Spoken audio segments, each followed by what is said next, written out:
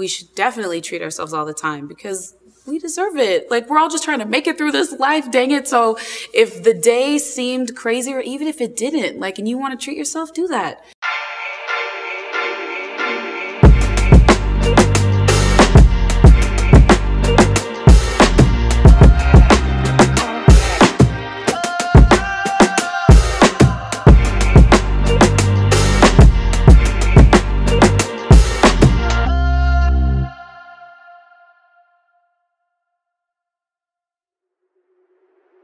Okay, ladies, I got a good one. What is inner beauty for you?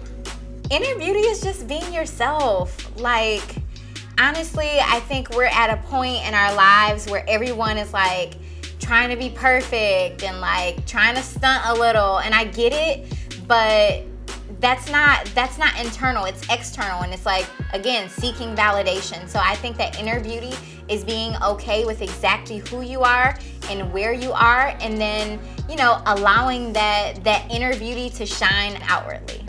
I feel like beauty is in the eye of the beholder, just like success is in the eye of the beholder. Inner beauty comes from compassion. It comes from strength. It comes from, you know, being knocked down and getting back up over and over again. It comes from helping somebody else, you know, understanding and loving who you are for everything that you are.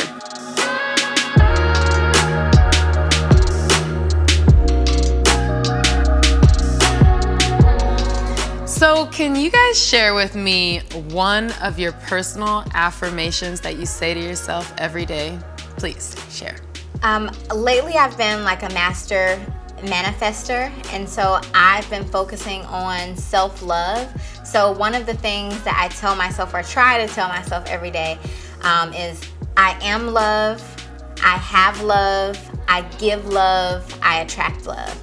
Before I was even in the industry, I had to tell myself this, and literally it's just breathe.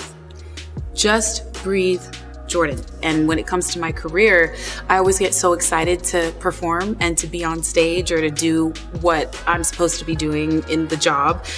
I notice that I start breathing really shallowly because I get so excited, and I have to tell myself to breathe. I actually have respira tattooed on my ribs because it's just a reminder literally right there. Like every time I look at it or I see myself in the mirror, it's a constant reminder to breathe. I have it written on my mirror actually in dry erase ink.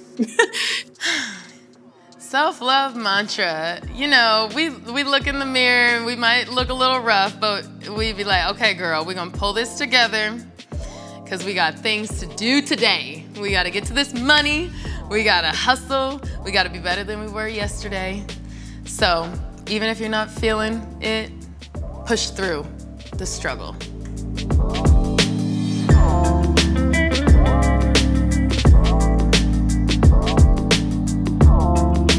So I am sure that we all have an immediate answer for this.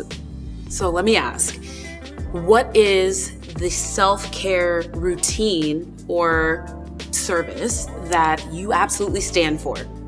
I will start. Massages. I am a massage snob. I love getting massages. My nails, because my nails are always done. That's the one thing that I always do have done. I just got them done last night for you guys. You're welcome. Don't sleep on it. Have your wine night. Have your self-care night. Like, you know, get a massage. Do all those things that make you feel like whole. For me, I journal, I meditate, and I go into nature. Like I get back to the basics, and like that's what like makes me feel like my best self and my whole self. So that's a little bit of what my self-care looks like. Treat yourself, treat yourself. Treat yourself. Treat yourself to me means go shopping. Treat yourself is like, oh my God, I like this cute, whatever, fill in the blank, a bag, a shoe, or something.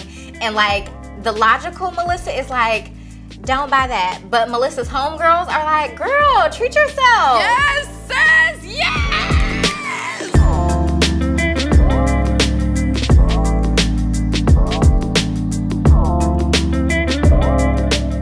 Okay, now ladies, so when it comes to celebrating other women? What are some things that you do for your girls or for other women in general? I mean, I am celebrating my beautiful Black sisters right now. We celebrate each other by talking about each other, by supporting each other's businesses, by just checking on each other, by calling like, hey girl, you good? Like anything. That's how we support. Cheers to standing for strong Black women. May we know them, may we be them, may we raise them. Cheers. Cheers, y'all. Ladies.